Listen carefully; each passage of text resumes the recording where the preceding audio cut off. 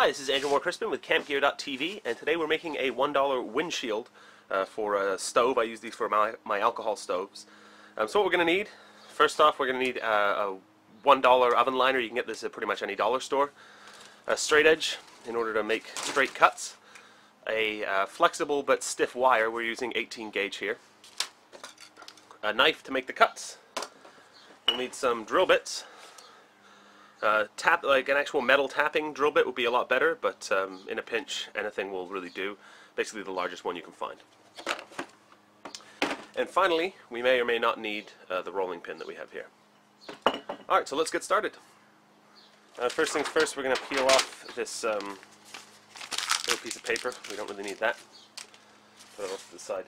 Now I am going to use the rolling pin to actually roll down the beaded seams here. I find this is basically the best way to do this. What we want is basically a nice flat surface to work with. Alright, so there we have a reasonably flat piece of metal. Now what we're going to want to do is figure out about how high our pot's going to be. You can measure this. I usually just kind of eyeball it. I'm going to say it's going to go right about here. And that way it can actually surround the pot, sit maybe this far into the pot, and shield everything from the wind. So we'll just lay our straight edge down here. Looks about right. We need to leave a little bit of extra in order to make a seam that'll actually have the wire inside. So I'm going to go up to here.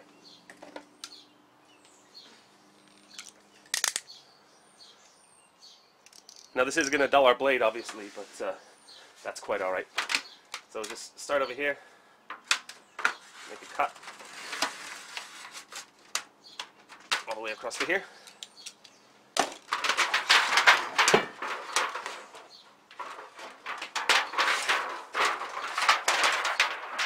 Alright, so there we have the startings of our windshield.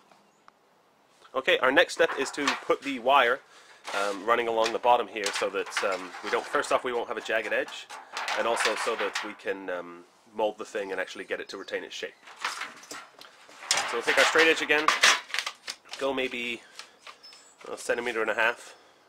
Well, it's about a half an inch, I guess, maybe 3/4. And we're going to score this. So anything will really do to score it. I'm going to use a 10 spike in this case. So then we have a pretty reliable score line. We can actually begin to fold that up.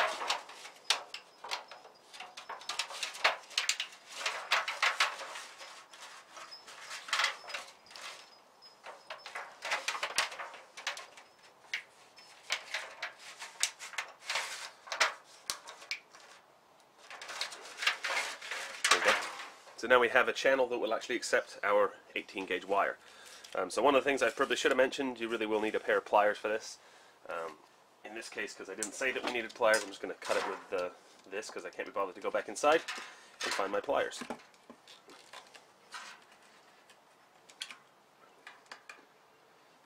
Let's get the score mark going there.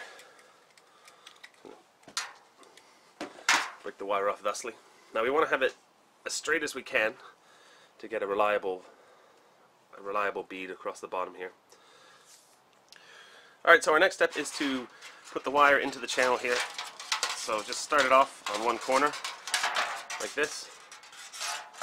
You want to have a couple of extra inches on either side, maybe about an inch on either side. So we'll just fold it down the bottom here, just so we have it kind of latched in, so we can try and fit the rest of the wire and get it actually into this channel. Now you want to be careful you don't cut your fingers here. So we're just going to feed it in like this, and as we go, we're going to fold this seam over.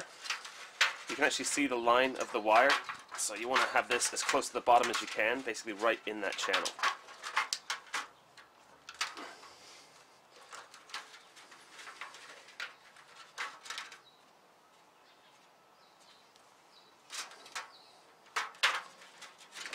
So here you can see the line and the wire line here.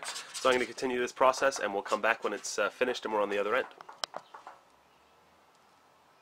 Okay, so now we have it more or less done. We have the wire running along the channel here, coming out the other end. We'll just fold this end over so that it stays out of our way. Now we're going to get our rolling pin again, and we're going to roll this seam just to push it down as much as we can.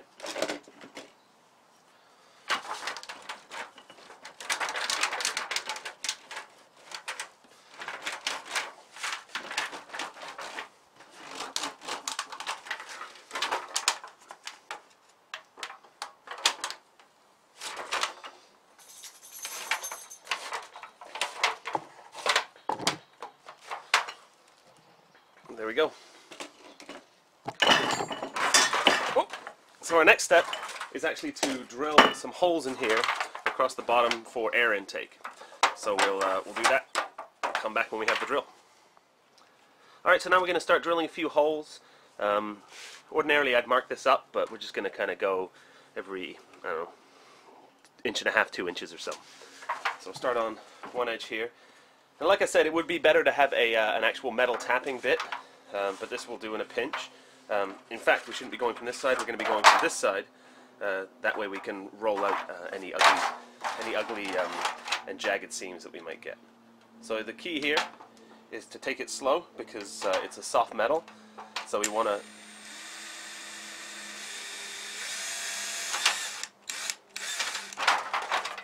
there we go. So that's one. I'm going to continue this process. Ideally this would be a little bigger. We'll just make a few extras. I'll go 1 and 2 here. Actually, I might as well continue right now. Just for extra air intake. Like I said, a bigger hole would be better.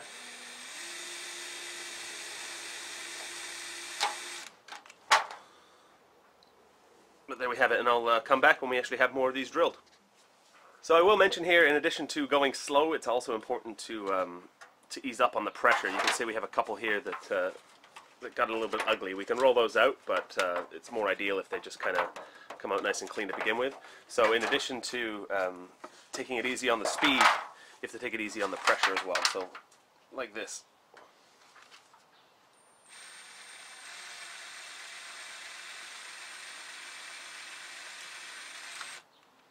And you'll feel a little bit of a pop when the thing is actually let go.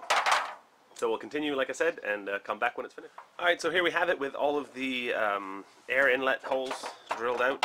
I've got a couple of little messy bits here. Just clean those up. In many cases they'll just kind of fold, and with metal fatigue will fall off. But some of them you got to be kind of careful not to rip the thing as you start to clean it up.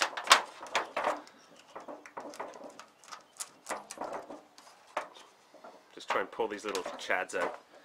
Get rid of those. And now we have well, at least the startings of a completed windscreen here. So we're going to do one more step and then we should be good to go. Okay, so now for our last step, we're just going to give it a final roll here.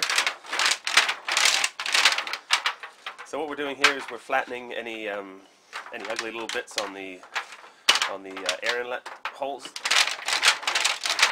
and also starting to curve the thing a little bit more.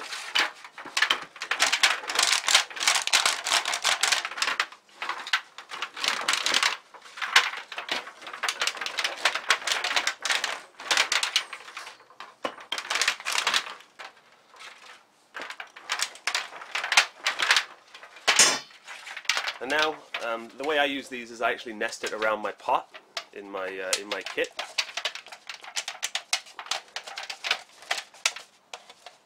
So there we have it, just like this, and then I'll actually nest it inside the carry case for my pot, wrapped around the pot, so that it always pretty much retains its shape. You can roll it a little bit more like this to get the initial curve properly in place. And then anytime you need to use it, you just you fit the pot handle out here, sit it down on the ground like this, and then I've actually found that the pot is what kind of lends some structural integrity to the thing. But there you have it, a pretty reliable little windscreen that will cost you about, well, depending how much you get the wire for, I guess, and assuming you have all the tools, maybe a $1.10. So for more great camping gear reviews, how-tos, and helpful news, hit up campgear.tv. Until next time, I'm Andrew Moore Crispin. Thanks for watching.